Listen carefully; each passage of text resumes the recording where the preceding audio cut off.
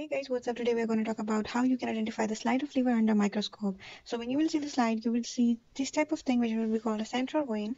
You will have some pinkish or darker in color cells which will be in the form of cords, and they will be radiating outward from the central vein, right?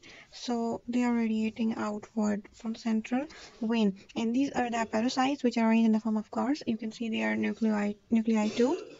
So these are the nuclei, the dark spots, and the pinkish is the cytoplasm, and you can see the boundaries of the cell too, right? This is one cell, this is another cell, this is another cell. These are the random branching, so they are radiated outward. In between these hepatocytes, you can see the spaces, the white spaces. These are known as sinusoids, and these sinusoids will contain the blood, and then the things between the cells and the blood will be replaced, right? So other than this picture, I have some other picture. Okay, this is a picture at 10x, I think.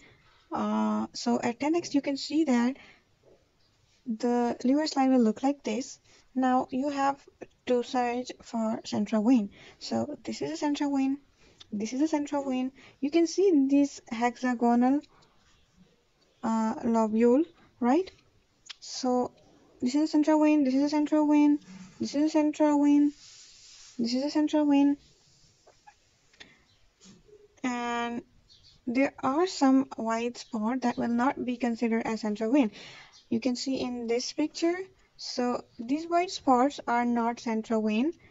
You can see these white spots are not central vein. They are fat droplets, and after staining, the fat droplets will look like this.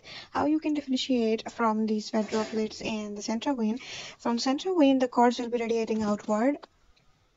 Like you can clearly see the bigger at the center in the central vein, and the white spots in the periphery.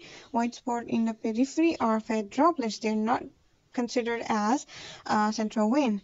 In this lobule, the central vein is this one, and these are the fat droplets, right? So you will not consider fat droplets as central vein, and the identification point will be central vein, the hepatic cords, and between the hepatic cords, hepatic sinusoids. At the sixth corner there will be portal triads, and these are the septas also are there, and that's it for the liver slide.